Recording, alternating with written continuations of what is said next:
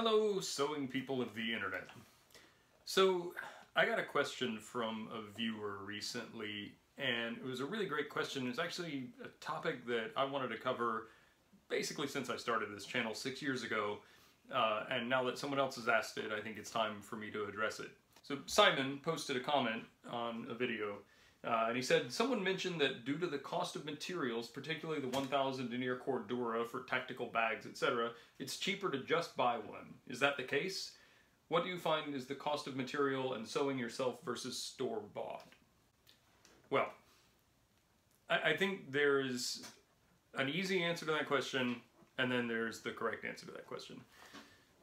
The easy answer, which is correct in its own way, is if you need and I'm just going to use backpacks as an example. This could be, dining room tables, and we could talk about table saws instead of sewing machines, and I think the same information applies here. So if you want a backpack, and you just need a backpack, that's it.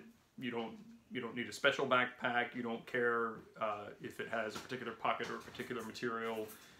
You want something that's commercially available, and you just need that one backpack, and that's all you ever need. Then absolutely, it makes far better financial sense to just buy the backpack. It would be an idiotic idea to try to make one if you just want that one.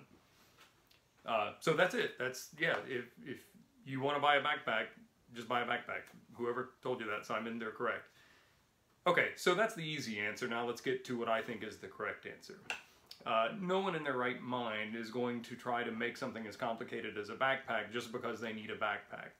If you already have a sewing machine, that you inherited or was in your house or whatever, that was free, and you scrounged free materials, and it didn't cost you anything except your time, it's still going to cost you an inordinate amount of time to make a good quality backpack, especially when you factor in the learning curve of, learning how to make the shapes that you want and sew it so that it's not going to come apart, and use the correct materials, etc.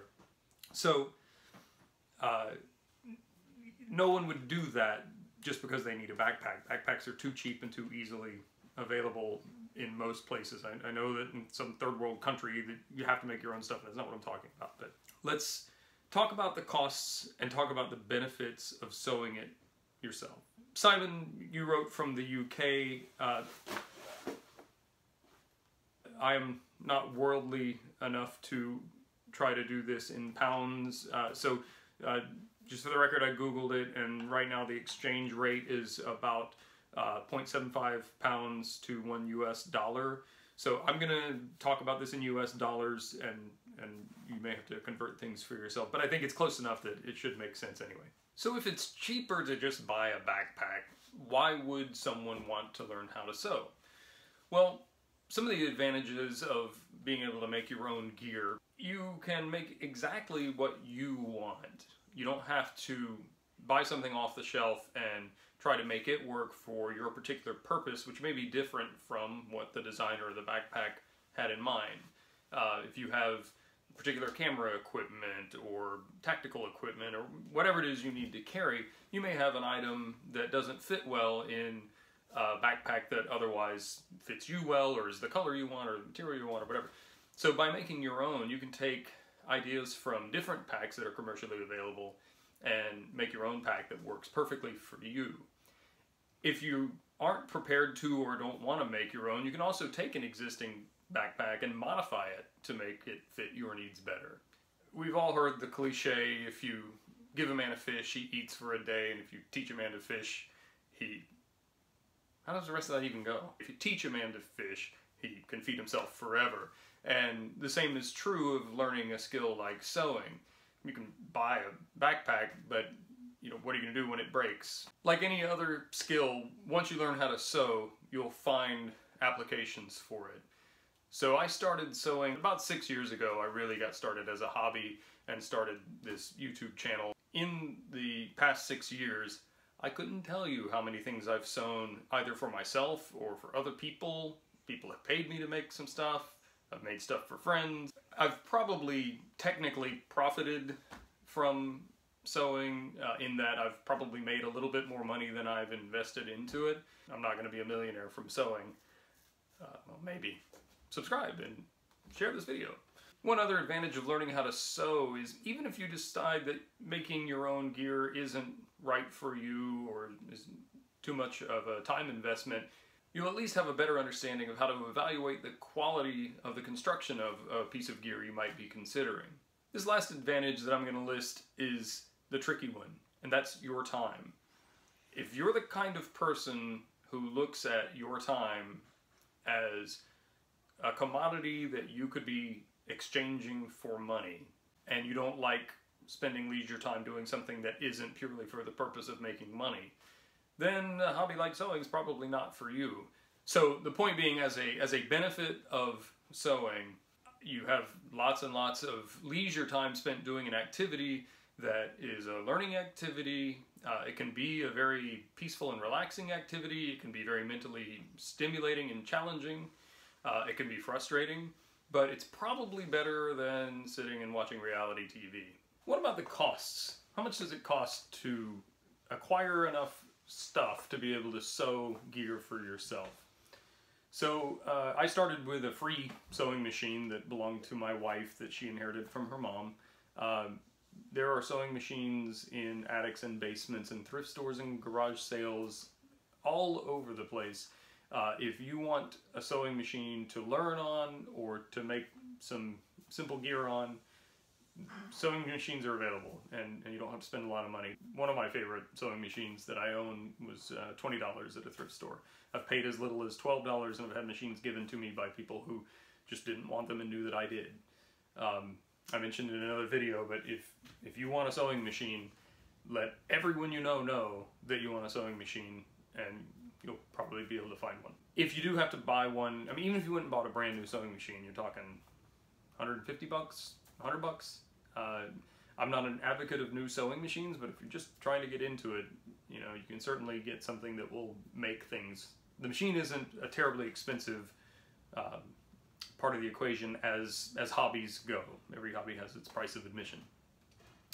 But then beyond the sewing machine, there are consumable things like thread that you need to have.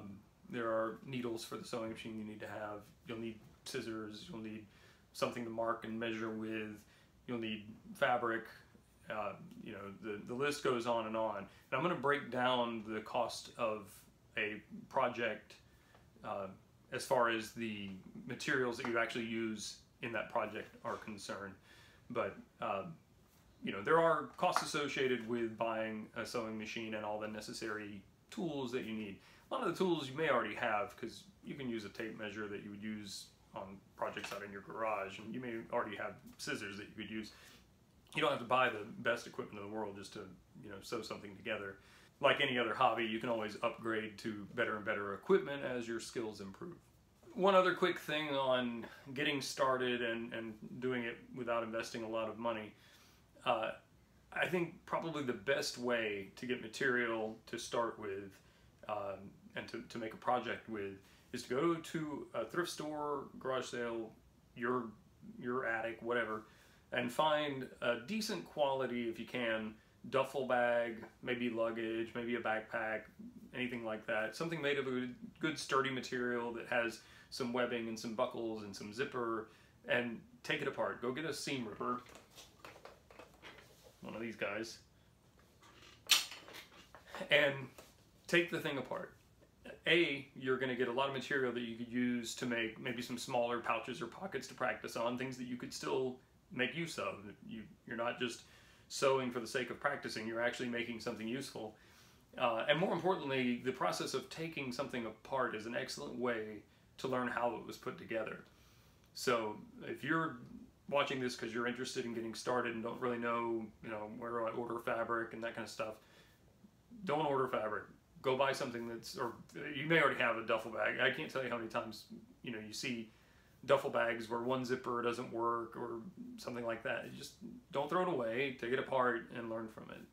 So part of Simon's question was about the material that he might use for a tactical style backpack. And 1000 denier Cordura is very popular, very commonly used for that purpose. I have a roll of it here, and I have some other similar fabrics. I've talked about these rolls of fabric that I got, and I got an absolute steal of a deal on these from a seller on Craigslist. Probably a deal of a lifetime that I'll never encounter again. Otherwise, I would not have these giant rolls of fabric. Don't feel like you need to buy, in fact, I would say don't go out and buy a giant roll of fabric. It's kind of inconvenient and probably not a great idea unless you have a business or something like that. So all that said, when you order fabric online, because you're probably going to have to order Cordura online, most fabric stores that you find in most cities in the US at least aren't going to sell this. You may have a specialized supplier if you're in a big city, but most people are going to have to order this online. So if you've never bought fabric, if this is all new to you, you might think, well, what is a yard of fabric? How much is a yard? How much do I need? I'm going to show you.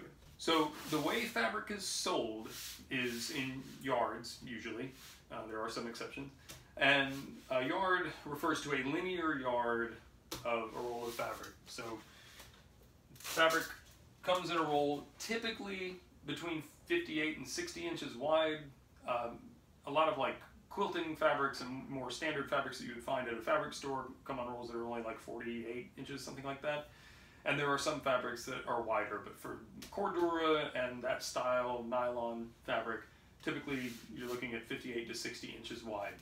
Now, the very edges, what's called the selvage on the outside edges of the fabric, probably a good ½ inch of that may not be usable. So whatever the width of your fabric, just know that you may not be getting that full width as a usable width. So a yard of fabric would be 3 feet or about a meter of the fabric cut all the way across the roll, and that's what you get. And I'm going to show you what you can expect to do with 1 yard of fabric. Here you can see that 1 yard of fabric will easily make a messenger bag for my pattern with plenty of material left over. You can also use 1 yard of fabric to make the greatest backpack I've ever made. Some of these pattern pieces have to be doubled, so there's not as much left over as it appears. This is for the exterior fabric only. You get another yard of lining fabric. So maybe you're thinking, alright, so what can I make if I get into this sewing machine habit? Well, I made this backpack about 2.5 years ago, and I've carried it every single day. I mean, literally almost every single day since I've made it. I've carried it to work with me, I've carried it hiking, it's been my carry-on on flying trips. This has been my everyday companion, so you could make something like that. What else? How about a bag made of bicycle inner tubes? A mesh bag for toiletries. A pouch to hold your GoPro accessories. A toiletry bag. Another toiletry bag. A mesh bag to collect trash while paddleboarding. A duffel bag to hold jumper cables in your car. A bag to carry tools while mountain biking. A stuff sack for your backpacking quilt. And a backpacking quilt. Now how much would you pay? But wait, there's more. A denim apron. Another backpack. A set of tree straps. What do you need tree straps for? Well, of course, for your camping hammock with integrated bug net. And a tarp for your hammock with snake skins. Another quilt to keep you warm in your hammock. Or a messenger bag for your brother, a backpack for your friend, a hippopotamus Halloween mask, a pillow for your friend, recover seats for a Porsche 914, a yoga bag, and the world's dumbest motorcycle vest. So I did a quick guesstimate of what it would cost to make a backpack similar to my everyday carry pack. Something relatively simple, out of 1000 denier Cordura, lined with 400 denier pack cloth, and with some mil-spec webbing to make some PALS webbing for MOLLE attachments and the strap attachments, things like that, and typical tri-glides, side release buckles, and a bit of zipper to make the opening. And what I came up with, as you can see here, is about 33 bucks. So again, the question is, what do you value your time at? So is it worth it to sew your own gear? If you're asking if it's worth it to sew one backpack, no. If you're asking, is it worth it to learn to custom make my own gear, modify gear that I want to modify, repair gear that needs repair, make gear for other people? Yeah, I mean, unquestionably it's worth it. I think sewing's a great and rewarding hobby, and you can't really measure the value of making things for yourself in purely economical terms. Although once you get the hang of it, yeah, you can probably make something cheaper than you can buy it. I made this video because a viewer like you asked me a question. If you have a question for me, you can post it in the comments section. I try really hard to respond to all the comments I get. I hope this channel one day grows so big that I can no longer do that, but right now I'm pretty successful at it, I think. If I've missed a comment you've made or not answered your question, I apologize. If you want to reach me directly, you can email me by going to the About tab on my channel and click on the View Email address and email me if you have questions or suggestions or comments. If you like this video, give me a thumbs up. If you're not a subscriber, I hope you'll subscribe to my channel. If you think that someone else you know might like this video, please share it with them. Thanks for watching.